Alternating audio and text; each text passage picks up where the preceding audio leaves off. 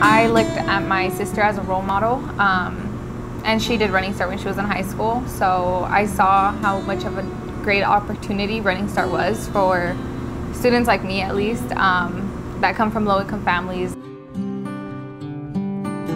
I've been taking calculus, I've been taking chemistry for just prerequisites for my career, and then I've been taking just kind of electives to try and explore my options, especially going into an engineering field. I will need a lot of math.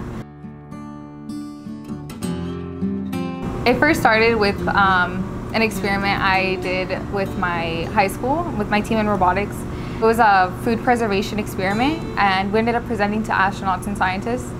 So I think that just kind of interests me, like just want to keep doing it, keep running experiments like that.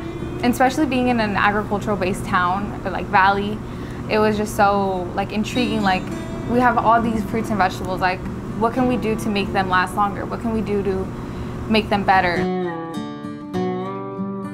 The pandemic as well kind of like opened my eyes to a new like perspective, to a pharmaceutical aspect of chemical engineering, where like we are very advanced in medicine, yet we are so behind. Like, so I kind of wanted to be part of that change, that solutions that we have to our problems in our world today.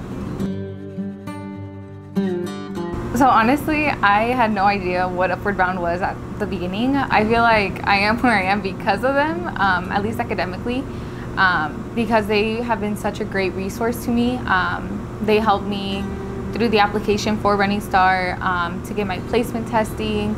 They walked me through admissions for colleges, for scholarships. Not only do they just give me the information, but they help me with the applications and kind of just help me put myself on paper like the best that I possibly could.